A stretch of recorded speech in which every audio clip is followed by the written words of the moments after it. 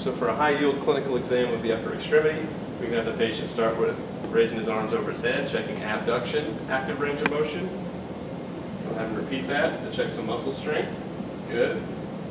Then we'll be checking flexion.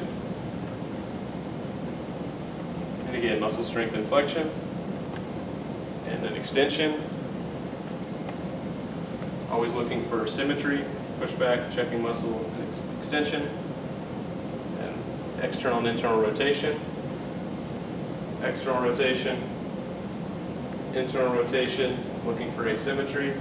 And since this was his area of complaint, we're going to check external rotation. At this point, you can also check for apprehension in this motion with some anterior pressure. If they start to feel like their shoulder is going to come out, they start to guard, that's a sign of laxity.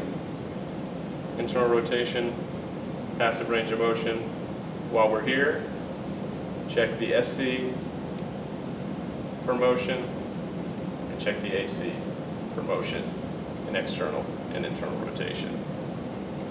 Next, we're going to do special tests to check for supraspinatus. We'll have the patient pull his arms out to the side, thumbs down, in about a 45-degree plane. I'll show it on this left, and you resist this motion.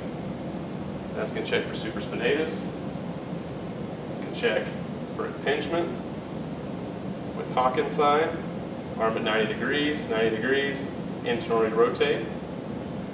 Looking for pain, it's a positive sign for impingement. Palpate the AC joint for tenderness. Check with the cross-body test for any tenderness related to AC joint pathology.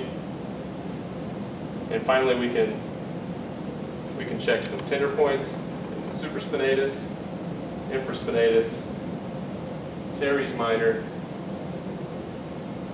and subscapularis regions.